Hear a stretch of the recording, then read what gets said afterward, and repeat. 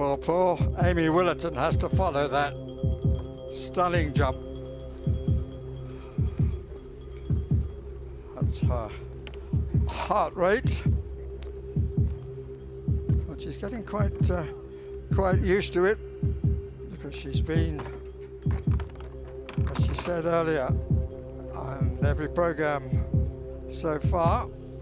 12.83 she did, and then second time 11.43. So she went backwards. She needs to go forwards this time. So she's jumped twice already. She knows what this is about. And look at that little crossover with the arms. A little bit backwards on landing, but it was a good jump. It might be slightly better than what she did previously in previous weeks.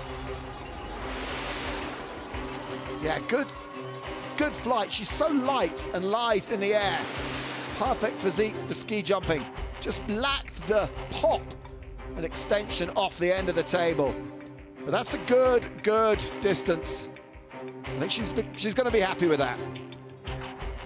Amy, you look happy with that. I'm just happy to get down and be okay. Yes. Oh, darling, have you lost your confidence a bit? No. Okay, so the distance that you need to beat, the distance that Lewis jumped, was a massive 16, I'm just waiting to see, 16.58 metres. So that's what you need to beat. Have you done it?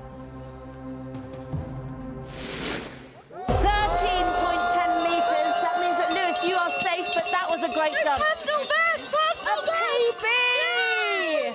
Congratulations, Lewis.